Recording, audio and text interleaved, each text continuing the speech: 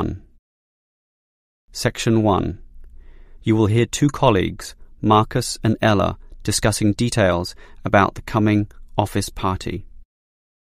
First, you have some time to look at questions 1 to 5.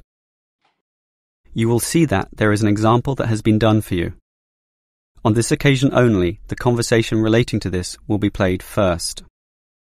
Okay, Ella. As you know, you and I have to make the big decision about in which restaurant we are going to hold our office celebration. Well, we're celebrating 20 years of operation, so I think it has to be a good restaurant, something which will really impress people and make them think better of the company.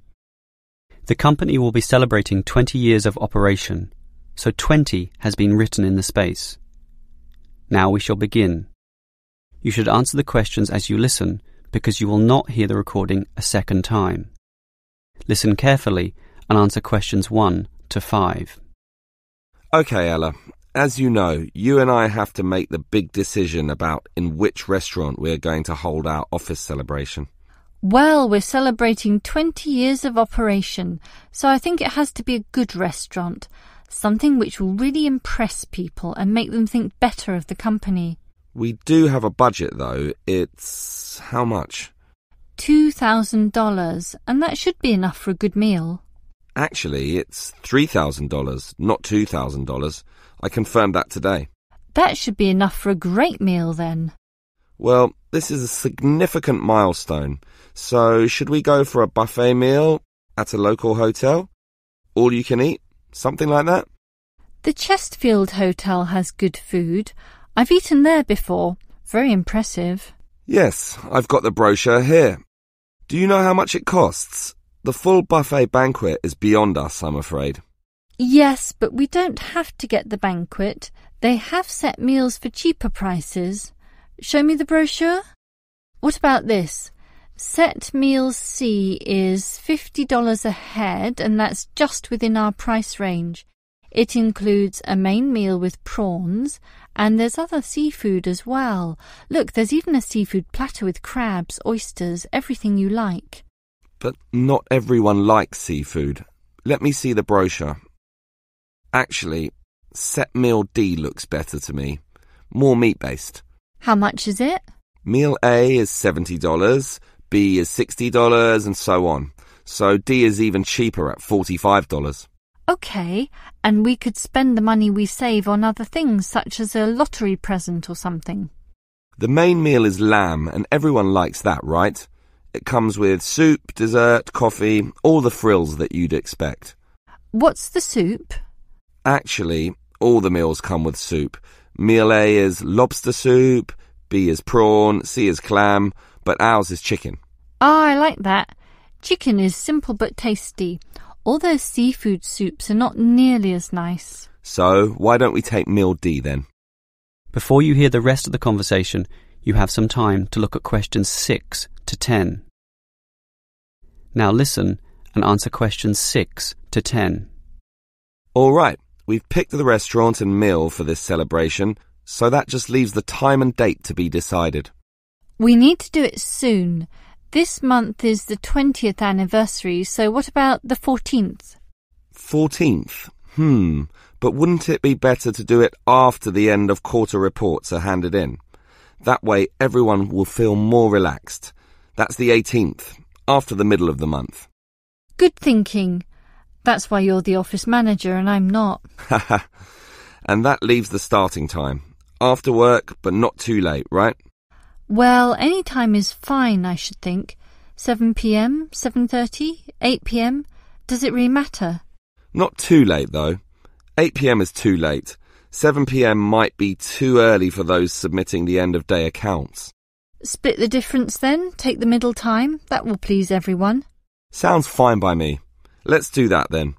Now, that leaves the minor details, you know, about clothes and what to bring and... Clothes? Isn't this an informal event? Yes, but it is an anniversary and we don't want people in jeans and jogging shoes. We don't necessarily want formal dress either. I agree. Formal is too, well, formal. Smart casual is better. Let's just say smart casual, okay? Okay. And should we allow smoking? Isn't that the hotel's decision? Do they allow smoking? They do, in designated areas, well away from the eating tables. Personally, I hate smoking and would like to ban it completely from this function, but to be reasonable, I think we can just follow the hotel's policy. If they allow it, so can we. OK, that sounds fine. That just leaves... Whether the guests should bring anything with them? I think it would be a nice idea if everyone brought a... Let me guess, a card, right? A getting to know you card. No, a present, a small present, of course, to be put into a large box, and then everyone can reach inside and pull out something. A lucky dip. That should be a good laugh, don't you think? Great idea. That is the end of section 1. You now have half a minute to check your answers. Now turn to section 2. Section 2. You will hear a construction worker and university officer discussing the effects of some new construction on the university premises. First, you have some time to look at questions 11 to 15. Now listen carefully and answer questions 11 to 15. Hello, Helen, is it? Yes, that's right. And let me begin by saying that your construction is already causing considerable disturbance to our student body. I'm afraid we have deadlines to meet, but you did ask for a timetable. We can certainly try to do the noisiest work at specific times when it least disrupts the students. Good. I've already emailed you about sensitive times of the day. Obviously, our lunch period is the best time for you to do all the noisy work. Yes, and as a result, in that time we are reserving all the jackhammer and drilling work necessary for breaking up the old concrete paths. So that will be between noon and 1:30 p.m. It will result in some delays to us, but not enough to significantly put us behind. So we're happy to do it at that time. The other time you mentioned as favourable for our noisiest work is after 5 p.m. As you know, due to the deadlines, we work at night to 8 p.m. Yes, I see the lights at night when I walk to my car. Well, we can similarly put most of the digging of earth, or in other words the excavation, to that time. And that work is certainly noisy due to the engines of the earth-moving vehicles. Inevitably, of course, there must be some noise during the day, and I think that the best we can do is concentrate it at one specific time so that at least you can anticipate it. That time will be from 10 a.m. to noon. We've just finished cutting down and sawing up all the trees, so that morning period will now primarily be involved with the pouring of concrete. That must be done early in the day to allow the concrete to harden during the daylight hours. It will involve considerable noise, I'm afraid, mostly from the trucks and concrete mixers, so expect some racket in those 2 hours. So what will happen in the late afternoon? Will it be quiet enough for exam work? I believe so, since in that first hour and a half we'll be having our lunch break, and in the remaining 2 hours we'll just be making the concrete look nice, you know, removing leaves, broken pieces, and making it all level and flat before it hardens. So the noise will certainly be at a minimum in that period of time.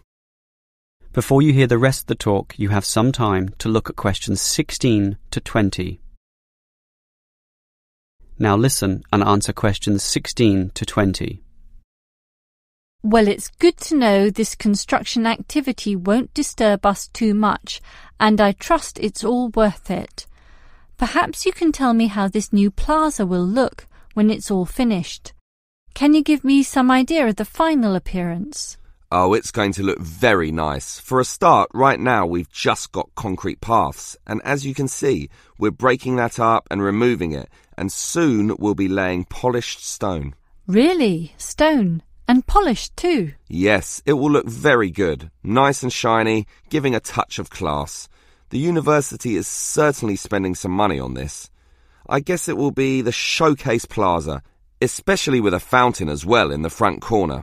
And there'll be shops too at the back in that other corner area. Right now it's just empty space, but soon you'll be able to buy things there, not just from one shop either, but many. I suppose that will help the university draw some income as well. And see that long narrow part on the left-hand side? We had planned to put seating there, but we soon realised that wasn't such a good idea. We thought about a coffee shop, but finally decided that it would be better to have a garden, since there's so much natural sunlight around that area, so that's what we're doing. It should look very nice indeed, particularly when it grows a bit. And after some thought, it was decided to put the seating in the centre of the plaza, since being right in the middle allows everyone to be seen, and everyone to see everything, creating a very fun atmosphere. Along those same lines, that is, in order to create a better atmosphere, we're changing the facade of the buildings facing into the plaza. Right now there's nothing there, just walls without any ornamentation. We thought that we could either paint them with interesting pictures, perhaps with modern art or that sort of thing, but then decided to simply hang plants there, in keeping with the natural look of the place. Well, keep up the good work. I'm sure it's going to look wonderful when it's all finished. That is the end of section 2. You now have half a minute to check your answers. Now turn to section 3. Section 3. You will hear 3 students, Steve, David and Susan, discussing a science lecture they attended. First, you have some time to look at questions 21 to 26. Now listen carefully and answer questions 21 to 26. What did you think about the lecture, David? I thought it was rather interesting. I liked the way it examined the personalities as well as the achievements of the 3 great physicists of history. It was also interesting in the way it highlighted that all of them had traits in common, despite being removed by centuries. What did you think, Stephen? I thought, for their times, all 3 scientists were quite revolutionary. Also, I found it quite funny how Galileo, the Italian physicist, in his great work, what was it called? It's usually abbreviated to 2 systems. Yeah, in the 2 systems. It isn't really science in the conventional sense at all because it's so funny. How can science have characters, one of them with the name Simplicio? I think, though, that it stands as significant in that it was the first major work in which authority was challenged. Before that, the church and the state and royalty all held absolute authority over the thinking of the times, but Galileo was brave enough to challenge this by putting forward scientific truth.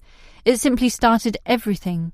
I agree with you there, and it was important, and I don't wish to underestimate that at all, but Galileo's works were somewhat scattered. He couldn't fuse all the ideas together. That had to wait for Newton's Principia. So why do we call it that? It's not even English. Well, Newton wrote his Principia in Latin, as was the practice of all scientists of the time.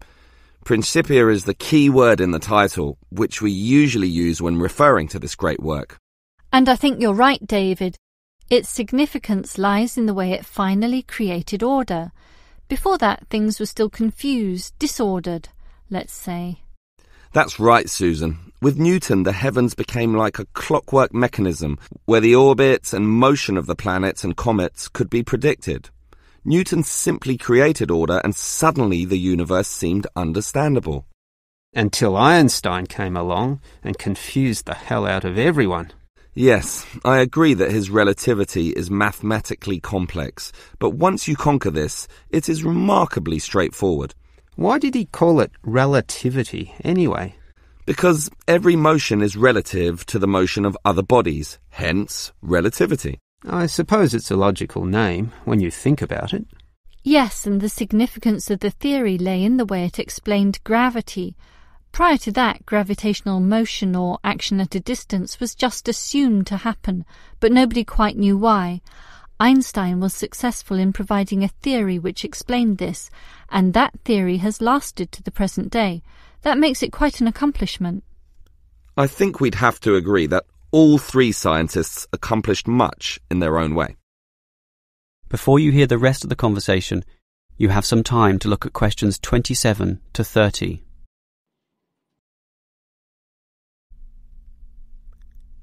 Now listen and answer questions 27 to 30. So, David, you're obviously impressed with these three scientists, so it would be interesting to know who you think was the greatest of all. Well, strictly it's impossible to say, since everything is relative to the times in which these scientists lived.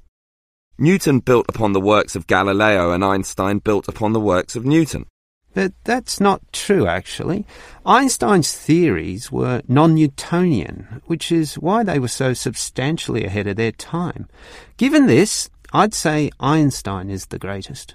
Well, certainly, Steve. I accept that Einstein was great and substantially ahead of his time, but Newton's laws are still used today.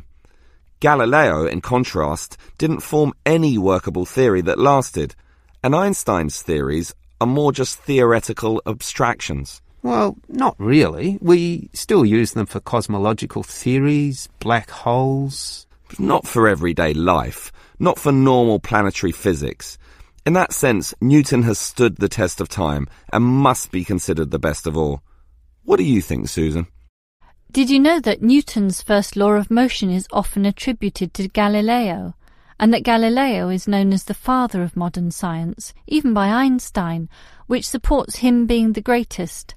I would say that we must acknowledge the man who first started the scientific revolution.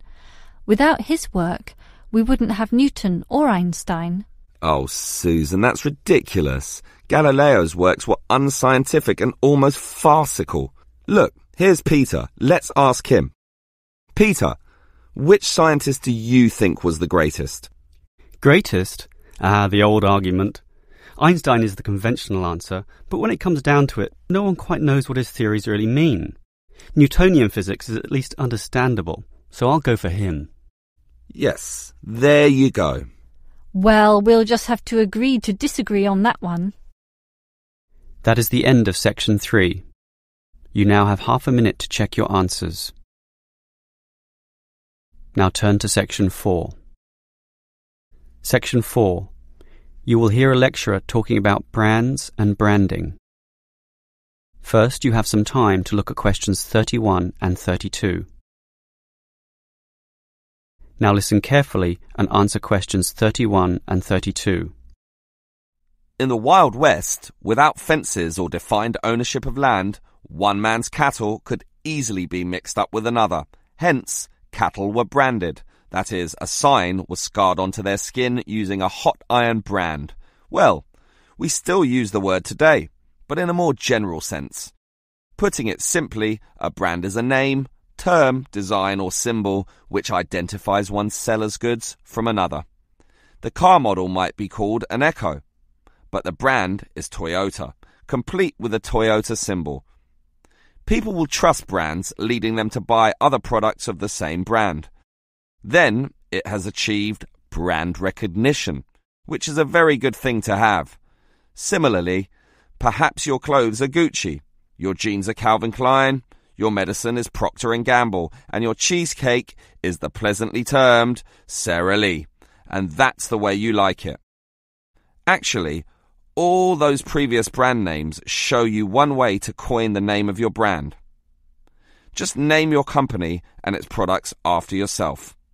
This is known as using founders' names, which is all right if your name is catchy and cadent, such as, well, Calvin Klein, but there are many other ways as well. Before you hear the next part of the lecture, you have some time to look at questions 33 to 35. Now listen and answer questions 33 to 35. Well, here are some other ways to decide on your new brand name.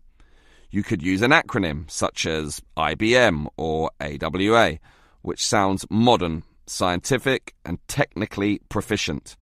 You might also wish to evoke feelings with an evocative name, such as Everest Airlines, where the skies are yours, or Amazon Books, with streams of literature, biggest in the world, or Nike, named after the winged Greek god of victory. Alternatively, you might like to describe your product by using a descriptive brand name, Safe and Sleek Bedding, Ever Alert Security System, and so on. Or you could make it rhyme to be more easily remembered, Reese's Pieces, Faster Pasta, and others. Another method is just to invent a word when none existed before, technically known as a neologism. Names such as Wii, Kodak, or Rolex. And there are more methods as well. Each comes with its own appeal, but ultimately, everyone wants a global brand. Facebook, Pepsi, Nike, a name recognized all around the world. Before you hear the rest of the lecture, you have some time to look at questions 36 to 40. Now listen and answer questions 36 to 40. Now, let's go a little deeper into brands. One of the things which companies seek for their brands is an independent identity, or a concept regarding how the buyer feels about or perceives the product. A good example is Marlboro cigarettes with its cowboy imagery and sponsorship of car racing, all targeting a manly, tough male buyer. In other words, the images, commercials, logos, sponsorship and product packaging are all carefully designed to cultivate a single identity which resonates, in theory, with the target market. The core element of this is the logo, the visual symbol that represents the brand. So, if, for example, the product is for younger people, say Nike jogging shoes, the catch cry is, "Just do it," and high-profile athletes appear in all their advertisements. Think of that Nike logo, that single tick, one of the most recognizable logos in the world. And it's all consistent with the symbolism of power, speed, and freedom. On the other hand, if you are targeting a richer, more mature, and male buyer, say with Rolex watches, the brand image might be one of solidity, sophistication, reliability, and the Rolex logo, a crown, that sign of royalty, of might and power, top of the heap, similarly puts forward this image. If we are targeting the younger teenage market, say with Calvin Klein jeans, the brand image is one of sexiness, rebellion, and freedom from conventions. The logo is simply the name on the jeans, but it is linked to that famous series of sexy models and those controversial ads, which still run to this day. This is all big science now, collectively known as brand management. It's complicated, but when done well, can result in millions of dollars in extra sales. That is the end of section 4. You now have half a minute to check your answers. That is the end of the listening test. In the IELTS test, you would now have 10 minutes to transfer your answers to the answer sheet.